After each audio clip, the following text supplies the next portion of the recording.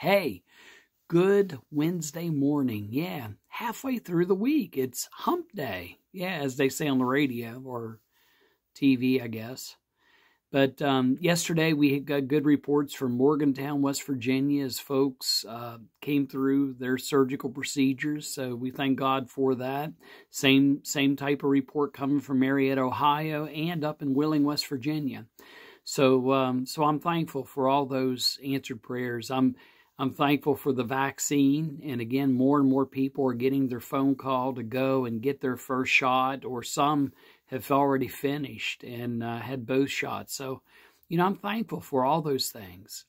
But there are folks watching this devotion today who they're trying to find help because they battle every day. Every day they battle mental health issues, depression, anxiety.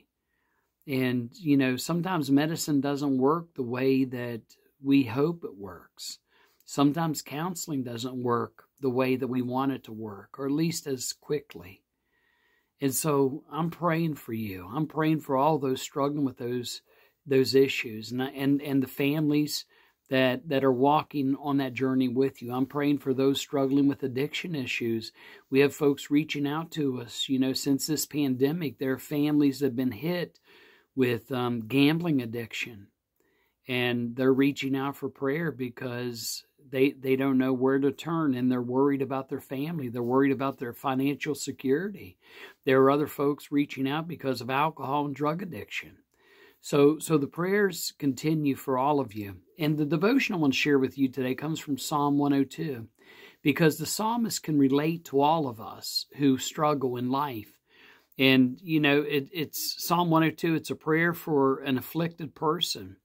It's a prayer of an afflicted person who's grown weak and pours out their prayer before the Lord. And how many of you can relate to that person, afflicted person? And you've grown weak, you've grown tired. But listen to what the psalmist writes. And this is Psalm 102, verses 1 and 2. Hear my prayer, Lord. Let my cry for help come to you. Do not hide your face from me when I am in distress, and turn your ear to me when I call. Answer me quickly. And the psalmist understood that when God's people cries out, God hears. And where does that come from? Well, you can go all the way back to the book of Exodus when a new king arises in Egypt. And this new king realizes that the number of Hebrew people inside of Egypt is, instead of a good thing, he sees it as something that he needs to take care of. So he assigns taskmasters over the Hebrews within Egypt. They become slaves. And, the Bible says that God heard the cries of the Hebrew people, and he saw their distress. That's what God says to Moses when God appears to Moses in the burning bush. So the psalmist understands that God, no matter where you are, it could be out in the middle of a desert, and God's going to hear your prayer. Why? Well, because God got the attention of Moses when Moses was taking care of his father-in-law's flock. And God had this burning bush, and Moses went over to it, and God spoke to him. And so no matter where you are, God is with you. But when we're in distress, it seems like we're alone. When we're in distress and we don't know what to do or where to turn, it seems like the hours just drag on. It seems like there's no one there. There's nothing there.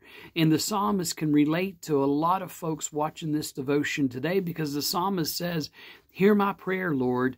Let my cry for help come to you. And then it says, do not hide your face from me when I am in distress. Turn your ear to me when I call. Answer me quickly. Answer me quickly. And sometimes it's in that waiting period where we really get stressed out. It's in that waiting period where we doubt. It's in that waiting period where we question. It's in that moment where we need to trust God has heard our prayer, and God sees and understands our situation. But sometimes that waiting is the most difficult time. And the psalmist can relate to a lot of us today in 2021. Many of you prayed for jobs and that they've been answered. Others have prayed for those same things and they haven't.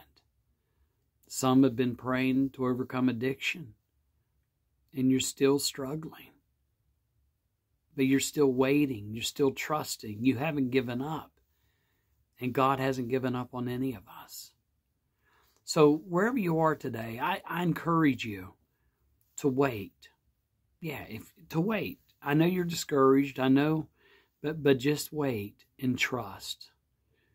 Because God's going to get us through all those things that we're facing, not only in 2021, but I'm talking about personally in your own life. God knows those struggles. God hears those prayers. And none of us are alone. The Lord is with us.